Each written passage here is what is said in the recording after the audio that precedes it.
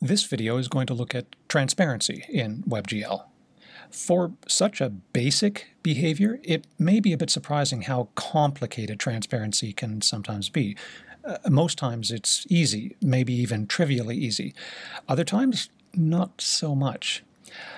I don't feel remotely qualified to talk about these more advanced problems, but I think I can give you a pretty solid foundation to get you going for the most common use cases, and maybe give you a clear understanding of why something is legitimately difficult. Now, if you're here for a quick answer, if you're just trying to figure out why your program isn't rendering transparencies right and you want me to stop flapping my mouth hole, well, here's maybe all you really need to do. And if that doesn't work, try this. Still here? Okay, so if you saw those, hopefully you noticed two things. First, depth testing is a feature you can enable and disable in WebGL, and so is a depth mask, whatever that is. And second, transparency is related to depth somehow. Okay, let's start unpacking this by seeing some simple demonstrations. 3 triangles, just drawn straight to the canvas without cameras or perspectives or matrix transforms or whatever. If you study the vertices, you'll see that each triangle lies at its own depth. Red has the greatest depth value of 0.5, and it appears farthest away from us at the back. Green is in the middle at 0, and blue has the smallest depth value at negative 0.5, so it's closest to us at the front. So from back to front, it's RGB, red, then green, and then blue. And what we see right now seems to be obeying our 3-dimensional vertex positions. But is it really?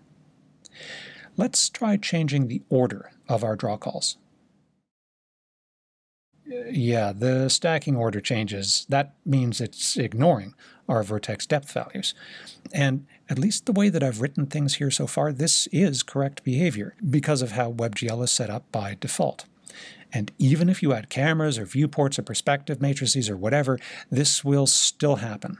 So as it is right now, that depth value is kind of meaningless because things we draw earlier will always get covered up by things that we draw later, no matter what depth value they have by default.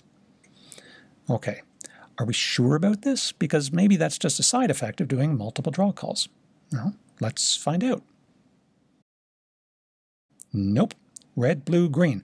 That's the order of the triangles in our vertex buffer, but not the order by their depth. If this is not what you expected out of a 3D rendering API, you're probably not alone. But no, WebGL defaults are sometimes a bit difficult to justify. In this case, probably because it involves adding and managing a depth buffer, depth testing slows things down ever so slightly, so it's disabled by default.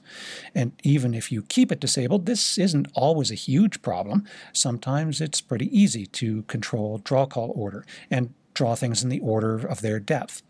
But in this case, it is a problem, so we want it enabled. Now we get our triangles drawn in the correct order, and the order we issue our draw calls doesn't matter anymore. Okay, so that's our first rule. If we have overlapping geometry and depth is important, then depth testing should be enabled. So now, because depth is important to us, let's keep depth testing on, but let's drop the opacity of our back red triangle. Can't really tell. It looks right. Let's change the background color.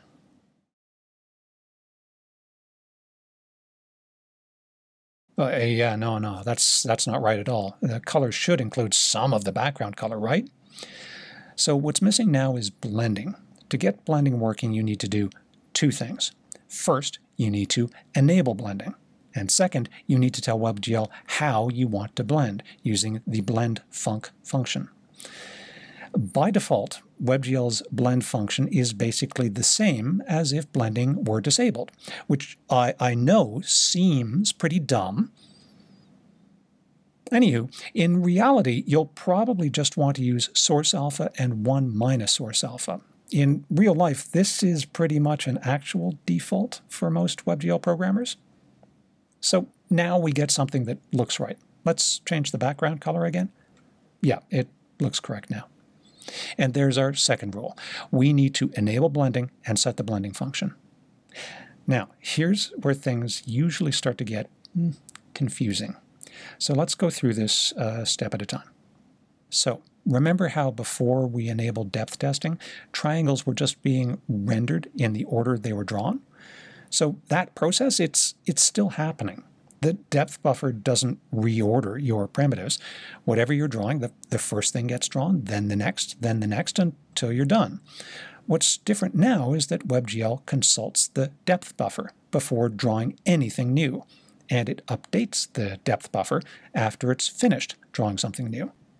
The depth buffer's job is to tell WebGL, hey, according to what you've told me so far, you've already drawn something here and it's in front of your current fragment. So skip that and move to the next one. Or you've already drawn something here, but it's behind your current fragment, so you can overwrite that. Basically, the depth buffer's there to tell WebGL when it can and can't paint to the canvas.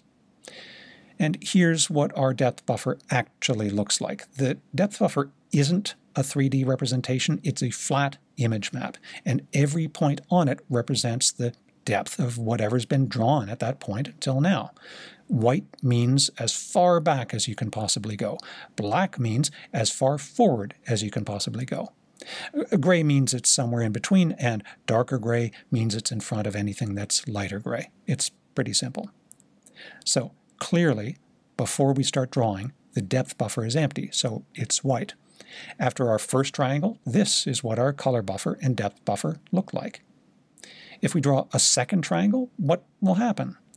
Well, for each fragment, WebGL will consult the depth buffer. If nothing's there, WebGL will know it's free to write that fragment to the color buffer and update the depth buffer with that fragment's depth information.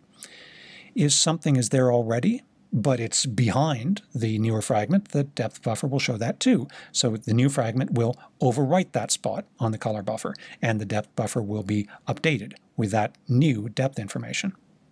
But if the newer fragment is behind what's there already, well, the depth buffer will show that too. And when that happens, WebGL will simply discard the fragment and move on to the next one. Nothing will be drawn to the color buffer, and the depth buffer will not be updated. For opaque fragments, this is really perfect behavior because it's how we can draw things in any arbitrary order. Unfortunately, when transparency is involved, we run into two problems. The first problem is that this may cause us to blend fragments prematurely. The second problem is that we may be updating the depth buffer when we really shouldn't be. Problem number one is this. If a fragment is supposed to be transparent, it has to know the color of whatever's behind it. If it's drawn first, how can it possibly know what color it should end up showing? What colors should it be blending? You can continue to draw opaque triangles in any order that you want. WebGL's got that covered really well, but transparent fragments have to be drawn last. Well, obviously not last, not all at once last. Really, each transparent fragment has to be drawn after everything behind it is already there. Or, to put this another way, transparent fragments have to be drawn back to front. Draw the transparent bits furthest back first, and then keep drawing the next nearest and the next nearest and the next nearest until you've drawn the last one, closest to the viewer. That way, if WebGL is trying to draw a transparent fragment, it will always have the color information it needs to blend the colors completely. Make sense? This brings us our third and fourth rules. Draw opaque things first in any order, then draw transparent ones. And if transparent things can overlap other transparent things, draw from back to front. This basically solves problem number one. If opaque things occlude transparent things that show up later in the draw call, they don't get drawn. So that's good. And when transparent things show up, WebGL's guaranteed to have all the color information it needs to blend the colors correctly. And problem number two is almost completely avoided because at this point the depth buffer doesn't matter for transparency anymore. Draw order is set before it even gets to WebGL. But there's one last problem that we have to consider. What if two transparent triangles lie at exactly the same depth? This is actually a common problem in 2D games where sprites of the same type are often all written at the same depth. Well, is this even a problem? Let's take a look and find out. Yes, so there's no way for those two triangles to coexist. Whichever one is drawn first, it updates the depth buffer. And where they overlap, that will stop the second one from ever getting drawn. In my experience, this is one of the most confusing visual bugs you'll usually come across. And there are 3 ways to address this. The first is obviously to always keep a minimum distance between coplanar objects. That is, don't let any triangle occupy the same depth in the same location. This is actually good practice because it also avoids something called Z or Z fighting, which I won't go into here. The second way to address this is you can make the depth buffer read-only before you start writing your transparent objects. You're not disabling the depth buffer, you're just stopping transparent objects from updating it. You do this with the function depth mask. It's true by default, which for once makes sense. Just remember to re-enable it when you're done. It will be completely obvious if you forget to re-enable it, which is why I prefer this method. The third way is to change how the depth test works. By default, WebGL will draw to the color buffer only when the depth of the new fragment is less than what's currently there. Change that to less than or equal, and the second triangle will get rendered correctly again. If you're drawing using multiple passes, you're probably going to be doing this anyway. With the last 2 methods, no matter which way you go, as you can see, there's a difference between blue after green and green after blue. So this won't always solve transparency bugs. So keeping things at different depths is sometimes the best solution. So that's it. That's what I think is the easiest way to explain WebGL transparency and transparency issues. Let's review the rules. If we have overlapping geometry and object depth is important, then depth testing should be enabled. If something has transparency, enable blending and set a blending function. Draw opaque things first in any order, then transparent things. If transparent things ever overlap, draw them back to front. And if overlapping transparent things must be coplanar, either disable writing to the depth buffer or change the depth function. Will this solve every issue? Unfortunately, absolutely not. Not even close. Consider an object that has both transparent and opaque texture elements. Consider a group of triangles arranged like this, or this. And consider just 2 triangles that intersect. There's a lot more to learn here, but I think this should keep you happy and productive, hopefully for a good long while.